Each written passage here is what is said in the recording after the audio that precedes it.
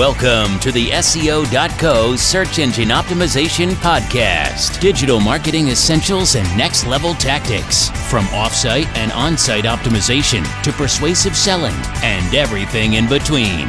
You'll learn actionable tips on what it takes to outright and outrank your competition. Now, here's your host, Nate Need.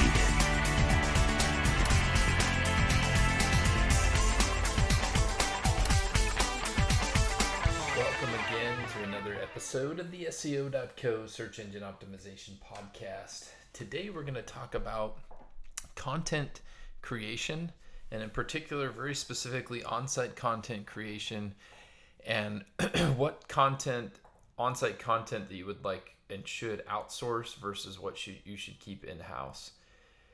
We are obviously a content marketing agency, and a big part of what we do is write written and do verbal, written, and video content for our clients on their websites. And as a result, we have a vested interest in saying that all of your on-site content should be created by and outsourced to a third-party agency. However, that may not be the case, and it really depends on the cost and the type of content that you're producing.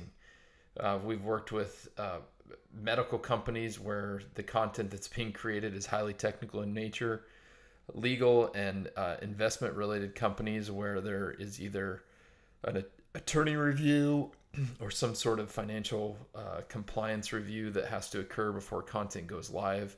And as a result, it's the frictionless process of actually creating and publishing that content in an easy way is not there. And so there are a little bit more barriers to getting that content live on a website, whether that's on or off site. And so as we discuss keeping our content and our content creation in-house versus outsourcing it, there are a couple considerations. Number one, there's a big difference between outsourcing your content creation and offshoring your content creation. For those of us that are native English speakers, and unless someone has an advanced English degree from a country where English is not their first language, we highly suggest against sourcing writers and content creation personnel outside the United States. Otherwise, we highly advocate for all content to be created by not only English natives, but also English writers who are actually, one, really good at writing in general, and two, can be well versed in the industry segment in which you may operate. And that might include someone whose website is focused on real estate. You want to have someone create your content who understands real estate and has experience writing for real estate related websites. And it may even be even more niche specific than that. Maybe it's real estate debt or perhaps real estate investing that you want to have someone write the content for. So whatever the case may be, having one, quality, and two, industry knowledge, tacit knowledge of that sector is very helpful.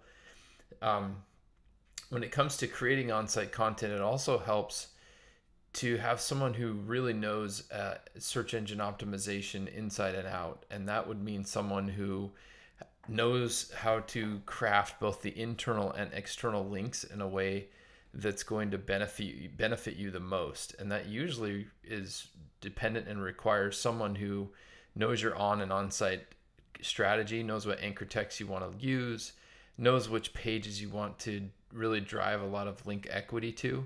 And so as you're building, or has either you in-house or outsourcing somebody to build that on-site content for you, knowing that keyword strategy is extremely helpful, knowing which pages to target and link to.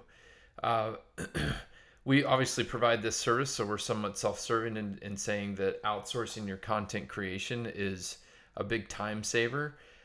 Unless you want to hire someone full-time, our writers charge we charge a very nominal fee for the writers that we have in-house that create that content, and they do a very good job. We stand behind all the work that our content writers create. But if you want to find someone full-time, that's great. If not, we're your team. So we always advocate for outsourcing when and where you can, and particularly as it relates to content that's informational in nature for landing pages and blog posts. Thanks again for joining us. We hope to see you here again soon on this SEO podcast. Thank you for joining us on the SEO.co podcast. We appreciate your time. Be sure to rate, review, and subscribe to the show, and visit SEO.co for more resources based on today's topic, as well as access to more podcast episodes to help you improve your site's long-term SEO success.